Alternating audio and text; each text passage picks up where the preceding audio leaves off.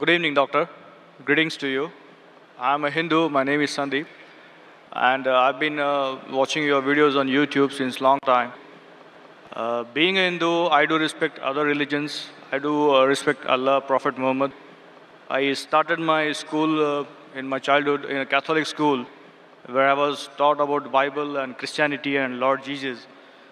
And later on, after fifth standard, I came to know about my own religion, being born in a Hindu family. And today, I do at times get attracted towards other religions. Okay, there is some common link between all religions. I have a basic question to you, doctor. Basically, I am from the science background, a pharmacy guy. Today, I'm authorized financial consultant. So, today, what I look out there in the market is many religions exist on planet Earth.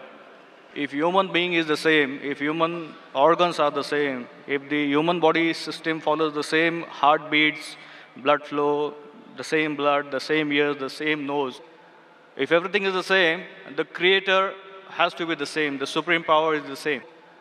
So if the supreme power is the same, why do so many religions exist on earth today? What is going to be future now onwards? Because if I go as per theoretical books, as per history, before thousands of years, Hinduism existed. Then came Lord Jesus, then Prophet Muhammad, and now today, what I see in front of my eyes is there are many religions, and every religion has its own pros and cons. So, being a human, I get confused. I am a Hindu, I should respect my religion, as well as being a human being, I should respect other religions. So, what is the final truth, and what is going to the future for centuries ahead? The brother asked a very good question, that there are so many different religions. More than 4,000 years back was Hinduism. Then Jesus Christ, peace be upon him, came 2,000 years back, or Christianity. Then Prophet Muhammad, peace be upon him, came 1,400 years back. Some things are similar, some things are contradicting. There's so much of confusion. God, our creator, is one. Human body is the same. Creator has to be same. So why this confusion? It's a very good question. The reply is given in the Quran in Surah Al-Imran, chapter 3, verse number 19. It says, Inna Dina Indallah Islam. The only religion acceptable in the sight of God is Islam. That is peace acquired by submitting our will to God. Almighty God only gave one religion to the human beings.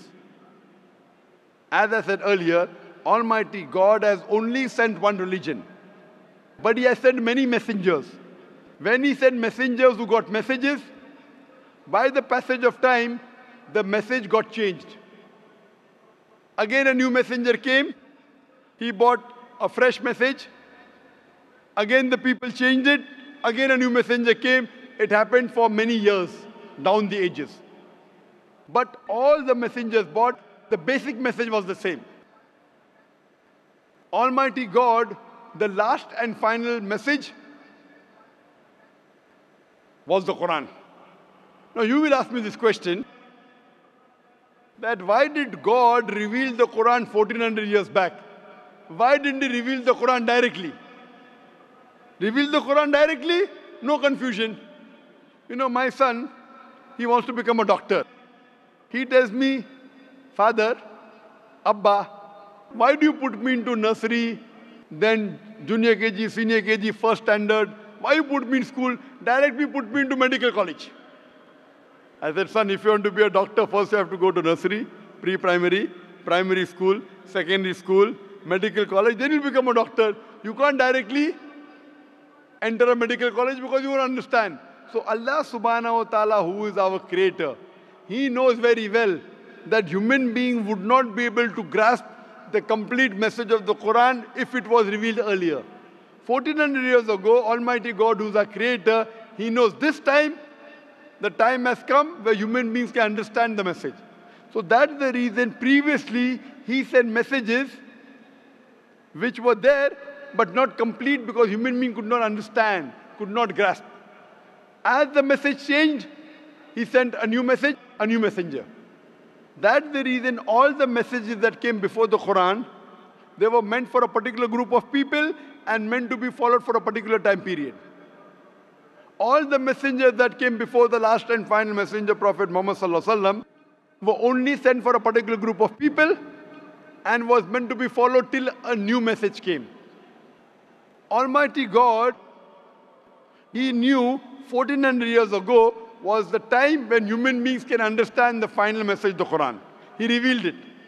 And He sent the last and final messenger, Prophet Muhammad, peace be upon him. Since Quran was the last and final message, it was not only meant for the Muslims or the Arabs, it wasn't meant for one particular group of people, it was meant for the whole of humanity. All the messengers that came before were meant for a particular group of people, and the message was supposed to be followed for a particular time period. Because Prophet Muhammad, peace be upon him, was the last and final messenger, he was not sent only for the Muslims or the Arabs, he was sent for the whole of humanity. But now today, you ask me, why are there different religions? Our Creator sent only one religion. We human beings kept on changing. But even in the corrupted form, I have a formula. I have a formula which will not antagonize any human being.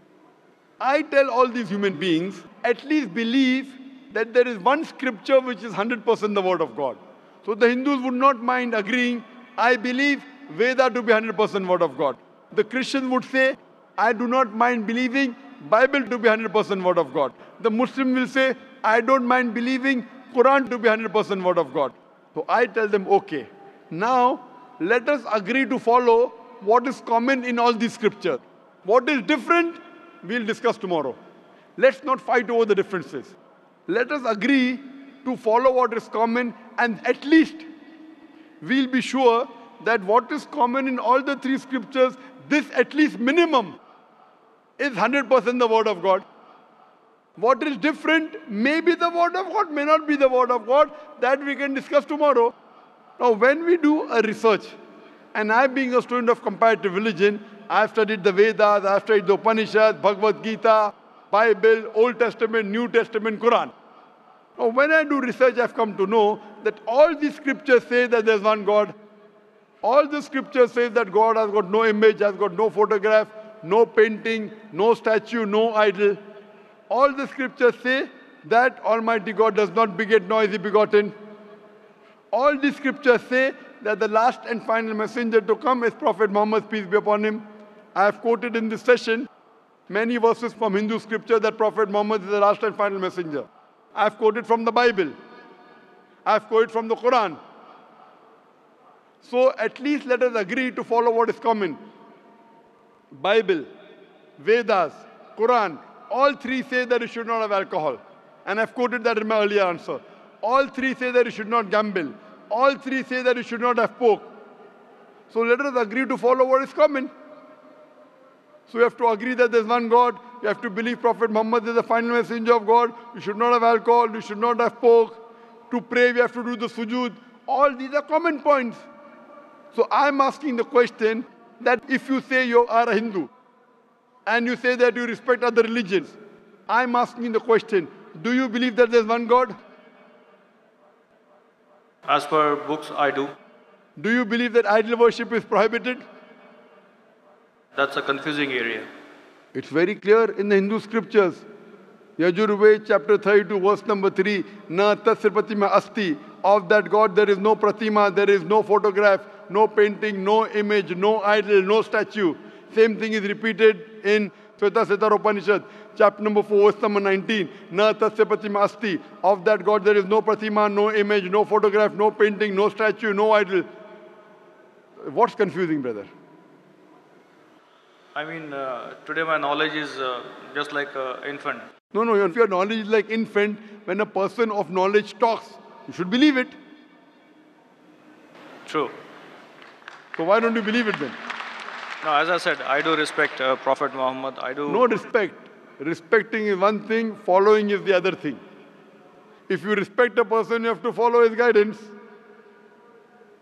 So again, the question goes in the same direction what I was asking to you, that if I am a Hindu, if I believe in Hinduism, but still when I step out of my home, I have to follow my colleagues, the other society members, human beings on the earth. Is it a must? Suppose the other society members start robbing. If your other human beings start robbing, even you start robbing. Brother, if your friends start robbing, will you rob? I will have to defend myself. Will you rob, yes or no? If somebody is robbing me, No, you said that you have to follow the other human beings, other society. If your other friends start robbing other people, will you start robbing? Will you rob others? I don't think so. There is a point in robbing others. Okay, because you know robbing is wrong. So that time you will not follow society. Follow the society when it is right. Do not follow when it's wrong. God has given you grey matter, brain. Correct? So if your Hindu friends are going against the Veda, will you follow Veda or your Hindu friends? They have to follow what is written in the books. Yes, forget about them. I'm asking about you. If your Hindu scripture says don't do idol worship, will you do idol worship? No, then I will not. So now do you believe idol worship is wrong? Again, as I said, I have to study more. I'm not clear. No, but you study, when you study? Today or tomorrow? When? Maybe today or tomorrow. Okay, fine. I have quoted so many references from the Hindu scripture about Prophet Muhammad, peace be upon him. Do you believe Prophet Muhammad is the messenger of God? Yes, I do.